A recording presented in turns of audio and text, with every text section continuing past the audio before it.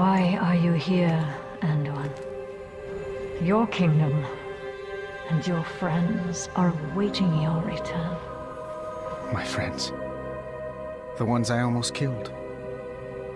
They believe my hands are clean. But they don't feel clean. It is perilous to confuse what you are made to do with what you choose to do. How can I not when it all blurs together? It was so horrific and exhilarating.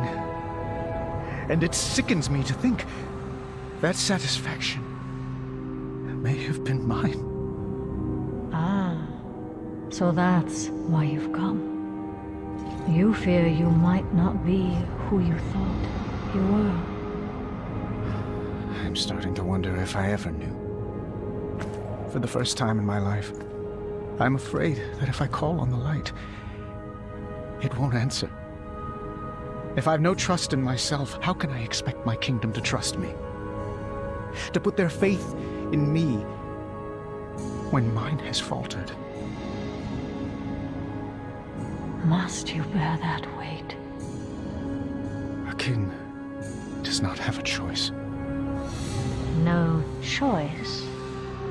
I thought you believed in free will.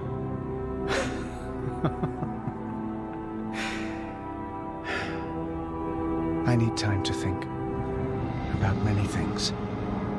Anduin, I have faced who I was and accepted what I've done. Now, the work begins. Yes, it does. Farewell, Sylvanas Windrunner. Until our paths cross again.